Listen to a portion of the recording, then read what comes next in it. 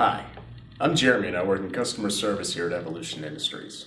This is an instructional video on how to set up Evolution's elevated vacuum system for internal seals. The built-in reservoir on our seal plates prolongs your vacuum suspension. This configuration builds on our elevated vacuum concept, which refers to any system that holds additional vacuum. This makes using a detached vacuum mechanism a much more viable option, and also saves battery life on your electronic pump. In studies, we've found that the seal plates can extend the vacuum life in your socket from 45 minutes to anywhere from 4 to 6 hours, which is a huge increase. In addition, this seal plate has a push-button release that allows air back into the socket for easy removal.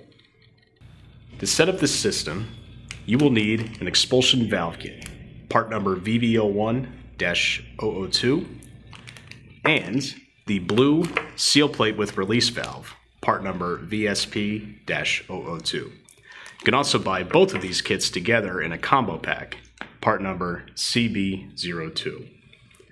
From the expulsion valve kit, you will use the valve plate, part number VMP-007, the expulsion valve housing, part number VB03-001, and the small seal.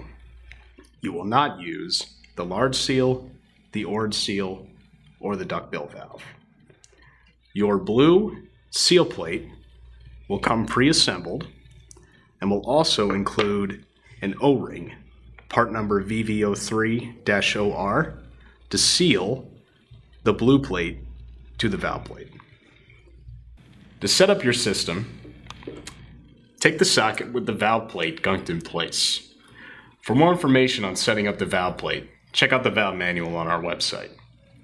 Now, once the valve plate is gunked onto the socket, you'll need to take your small seal and insert it into the center of the mounting plate.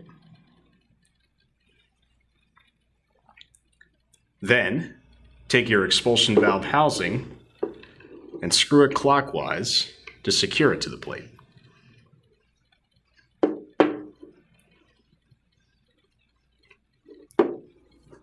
Using your wrench tool, part number WT001, tighten the housing to ensure a good seal on the distal end of the socket.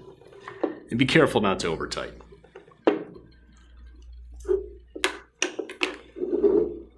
Now, once the housing is set, take the O-ring and fit it into the recess of the valve plate. Then, take your seal plate and line it up with the 4-hole pattern and press down. Using 4 screws, tighten the plates together.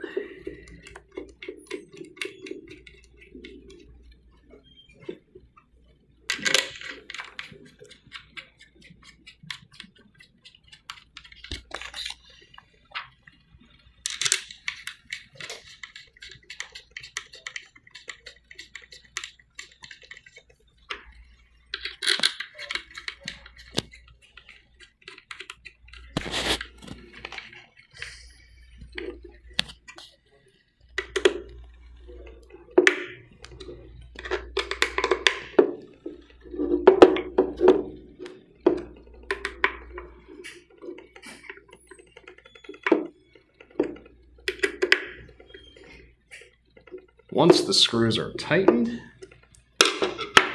inspect the plates to make sure there's no gaps in between.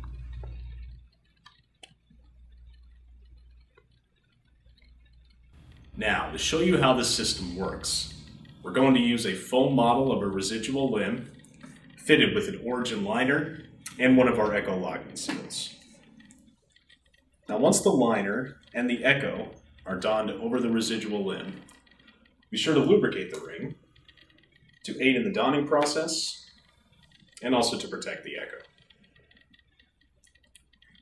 Now, as the patient steps into the socket, air is going to be expelled out of the distal end, and you can press the release valve to expel the air faster.